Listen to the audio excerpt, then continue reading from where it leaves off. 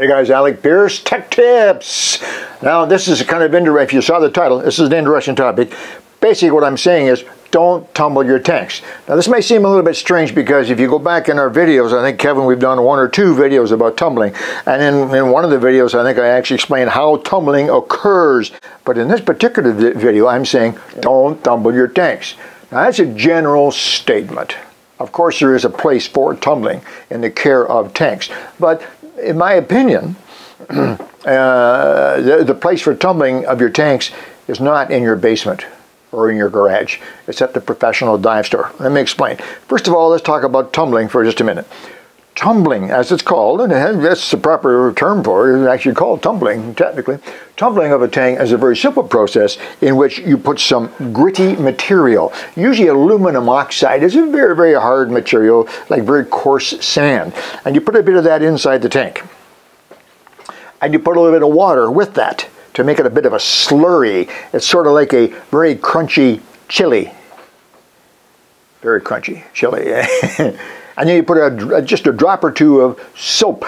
Now the soap is not in there to make it smell good or to make it bubbly. The soap is in there to break down the surface tension. That's what soap does. I'm not sure if you know that. The soap doesn't actually clean your hands. It's water that cleans them. But the soap breaks down the surface tension so the grit can get to the metal on the inside of the tank and do what it's supposed to do. And then you take this tank with the aluminum oxide, water, and a touch of soap in, and you put it onto a tumbler. Does that make sense to you guys? Tumbling, you put it on a tumbler, yeah. And the tumbler, it does, just as it describes it, it tumbles the tank, around, on like this. And that could go anywhere from 10 minutes to a couple of hours. I've actually seen, in some cases, the tank tumbled overnight, which there had to be a very special reason for that. We'll talk about that in just a second. Anyway, so that's what tumbling is all about. And the reason for tumbling, obviously the inside of the tank has something on it. It's dirty, or it's corroded, or it has some kind of a coating on there that the dive shop has decided should be removed in order for that tank to be safe and to continue doing what it's supposed to do, giving you air for scuba diving safely. So part of the process of making the tank safe to dive, it may be necessary to tumble. Now that's a decision that really should be made by the dive store. Now let's get into why you should not tumble. Well, maybe I should finish tumbling first. Come on, Kevin, let's take a look over here. Because this is essentially, and I'm sorry, I forget the gentleman's name who asked me, how do I build a tumbler? If you're watching, if you see this, forgive me for that. But anyway, this is about what I told him. First of all, this is a tank. You all recognize that, you're divers, right? You can buy tumblers. You can buy a really good tumbler for about $1,000. You can buy a not so good tumbler for about $400 or $500. But you can also build one. If you're mechanically inclined and you have some bits and pieces around and want to build one yourself for your own reasons, there's a lot of satisfaction in building your own stuff, trust me. And you can build your own. But then that's you're going to save a whole lot of money. Not so sure.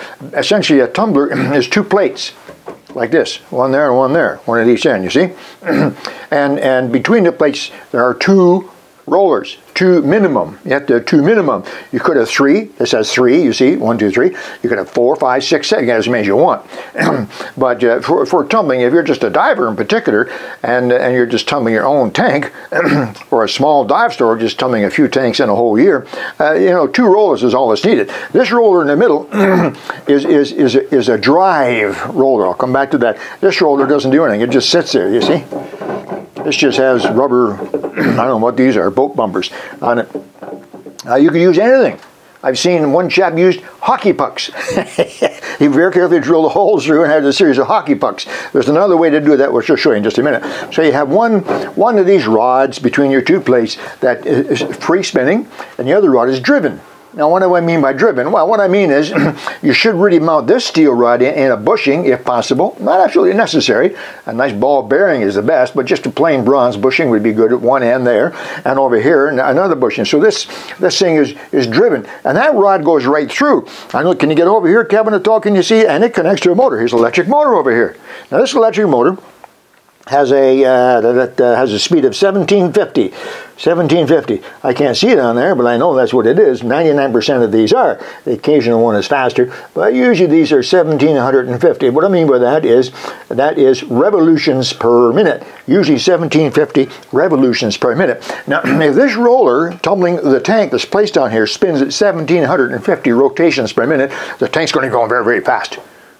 Not only is it not safe, the grit doesn't have time to actually touch the metal and do the job. So it has to be slowed down somewhat. There are two ways to do that. The expensive way is with a really nice speed reducer. It's a couple of gears in here. So the motor is connected to a large gear, and then no, all the way around, a small gear, and then there's another gear in there, a larger gear, that connects to this rod. So the motor spins quickly, but the larger gear goes slowly. So this rod turns very slowly.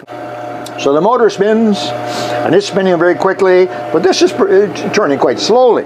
Okay, and again, this rubber roller on here can be made of anything as well. So far we have a free spinning rubbery roller on a rod, and we have a driven rubber roller on a rod. Try that fast. Driven by a motor. Just that simple. So how do you tumble? Well, after you get your tumbling material inside, then you put your tank on. Let me turn this off for a minute and put the tank sitting between those two. And this will help you to determine the spacing. You put the tank in like that. Now can we turn it back and see? There you go. Tank tumbling. Tank tumbling 101. Just that easy. Now if you can picture inside the tank, not quite halfway up, is aluminum oxide grit, full length, water, full length, and about halfway up, and touches soap. Now you don't want to leave the valve in there, so you put a rubber plug in this end. And you need to have the water come about halfway up so that the end, both ends, also get tumbled, if you like, scraped or cleaned on both ends. And that's just it.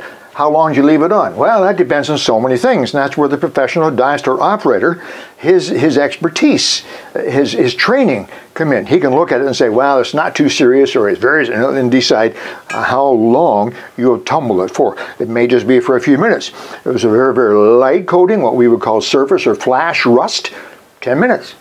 If it's more serious, and on it goes. So that's where all of it comes in. But that is a roller. That's a tumbler. Now, I did mention to the chap, when I sent out the information, that rather than this display, you can also use casters. You can go anywhere. Harbor Freight, Princess Auto, Home Depot, and go to the caster department. You know what casters are. They're wheels that go on the bottom of cabinets. So you can move them around. They just rubber wheels, like these. Oh, look, Kev, 4 rubber wheels. Look at that, that's pretty neat. So what you can do, you can use casters. Use a little bit of ingenuity. Get some casters, hook up a motor with a rubber roller to spin. So rather than having this long device like this, you can just have a couple of nice big casters. Anyway, guys, that is how a tumbler works, and gives you some ideas on how it's possible to build your own tumbler. Let's get back to the topic at hand. Don't tumble your tanks. All right. So what am I getting at? Well, first of all, if you tumble the tanks too long, you can damage the tank, particularly if it's an aluminum tank. Aluminum metal itself, or the aluminum oxide, which is incredibly hard material, the aluminum itself you can actually take off too much metal, and you actually make the metal tank wall thinner than it's supposed to be. If it's a steel tank, it's not as likely to get dangerously thin unless you tumbled it for a very, very long time, but it is possible. That's the first thing. Secondly, you got it inside there to show us one? Yeah.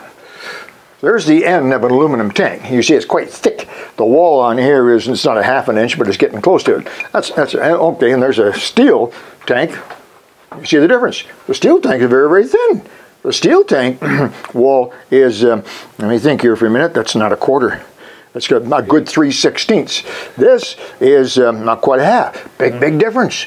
But the steel is so much harder than the aluminum that even if it tumbled for quite a while, it's not likely to thin the wall of a steel tank very much. This, by the way, that you see in there is what we call surface or flash rust. If you look at this is a steel tank, so you get rust on it. But you look in there, it's smooth. You see, very, very thin. if this tank needed to be tumbled, 10 minutes. It would take all that off of there. You'd have a beautiful, clean, clear steel surface onto which you could then put some anti-rust and then get it sealed up tightly, make sure it's dry and clean, and off you go. So that's some of the information there that you might need. But it's not a smart idea to tumble your tanks if you don't need to. When you take your tank into the dive store, for its service, it needs a visual every year, as you all know, and it needs a hydrostatic test every 5 years, as you all know. Generally, if it's a 5-year service, the dive store owner will take the tank for a hydro first, do the hydro test first. He may, in the interest of your own pocketbook, he may do a quick visual first to see if there's anything in there, which might indicate to him that the tank won't pass visual. If it may not pass visual, there's no point taking it for a hydro. There's no point spending $25 or $30 of your money to take it for a hydro test if it's going to fail visual. You follow that? So a decent, intelligent dive store owner will take a quick look first, a quick visual. And if it looks like it's decent, then he'll do the hydro test. The hydro test only does one thing. All it does is test the elasticity of the metal. It doesn't say the tank is safe or not safe. It just makes sure that the metal is still elastic, so it can still be filled a number of times. Then after the hydro test is done and the tank metal is proven to be okay, then he'll do the visual and determine if there's anything inside there that's a problem, either corrosion or rust or a lot of aluminum oxide perhaps in there that will flake off, or are there pits in the steel. I've had that happen many, many times. I had a tank myself a number of years ago, a steel tank, and it passed hydro. Stamped. Oh, okay. Then they did a visual. Sure. Down the bottom of the tank they found some pits. Deep, deep pits. And the tank failed failed visual. So that's the process. However, as far as the tumbling goes, we should try to avoid it. There's no good reason to tumble unless there's, again, a mild case of rust, maybe take that off, or if it's fairly, if there are some other corrosion. If the corrosion in a steel tank in particular is fairly deep, you can tumble it all you want. The tank will still fail, because you cannot take the entire interior of the tank down to the level of the corrosion. If you have corrosion that might be 1/32 of an inch thick, deep, in a tank that is only, we say that was less than 1/4 of an inch, the entire interior of the tank has to be taken down to the level of that deep pit. Just not going to happen. So you have to be very, very careful. First of all, some of you guys out there that are really handy, if you're thinking of making your own tumbler to tumble your own tanks, not necessarily a bad idea, but be very, very careful that instead of tumbling and cleaning and making your tanks safe to use, you don't destroy them. Be very careful. Let the professionals at the dive store. They don't charge very much. I think a tumbling is 25 or 30 bucks. They cost you 10 times that to make a tumbler, and then they charge 25 or 30 bucks for the hydro, and $10 for the visual, and maybe a little bit for the air and so on. You get all the way through. It's $50, $60, $70 once every 5 years. Let the dive store professional do it. Where there's a problem, it's not your problem. Anyway, just a thought. Think about that. You've seen a little bit about tumbling, learned a little bit more about tumbling and how it's done and why you should or should not do it. If you have any questions, let us know, and I'll be able to elaborate. Nice long email message. All right, Alec, Peirce, Scuba Tech Tips. Talk to you soon.